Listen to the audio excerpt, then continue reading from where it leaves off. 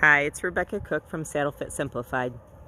I've been a horse professional for over 30 years, and in that time I've had a lot of horses come into my life.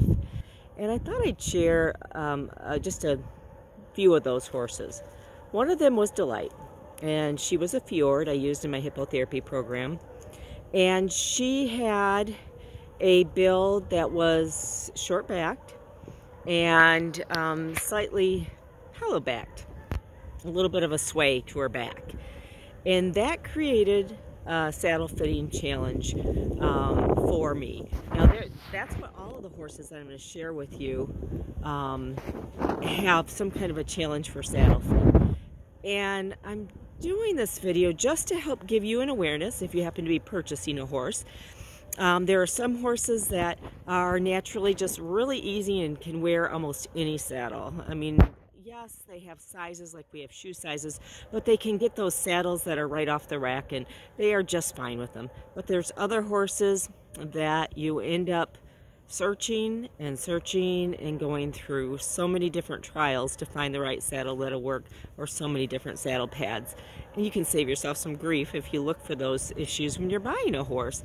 But if you already have the horse, well, just know that you're not alone in having fit issues.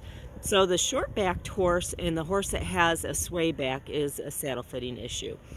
I had another horse named Amos, and Amos was an Arab and Morgan cross, and just another sweet horse. I used him in my driving program for therapy and also as a therapeutic riding horse. And Amos had a club foot on his right, and his right shoulder was correspondingly narrow, so it was more upright. The left shoulder was bulged out more, and that's pretty typical of a club foot, that your shoulders will be different sizes. And he also was like riding a couch. He was very round, and so he did not have a really defined wither, and that is that round build, that really wide horse, and the horse with a club foot is another saddle fitting issue. And really look at your horses when you're going to buy them. Just look at them from the front on level ground and notice, are their knees even? Do they have a club foot? What does their back shape look like? And I have another horse that was named Mark, and Mark was a thoroughbred, and he had this really tall rafter wither that went way back into his back.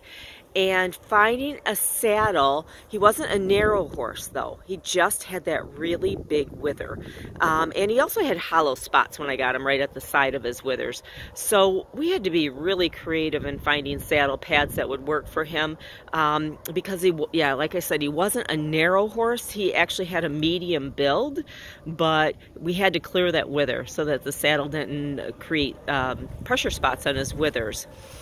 And another horse I have that was used for therapy and therapeutic riding, Nikki.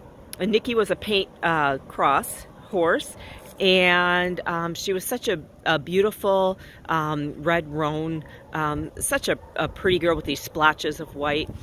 And she had a conformation that was butt high.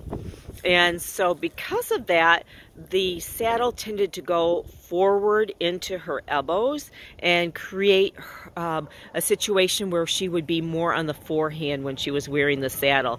And we had to be really conscious of fitting her so that we didn't get pressure pushing into her shoulders. So those are just some hints for conformation issues for saddle fit. And I'll review those really, again, short-backed horses, horses with a sway back, horses that are really wide and round, horses without much withers, horses with club feet, horses with those big, tall rafter withers and the hollowed out spots beside the withers, and then the downhill butt-high build on horses. Those can all be saddle fitting challenges that can cause saddle soreness issues to watch out for. And those are just some Saddle Fit Simplified tips for today.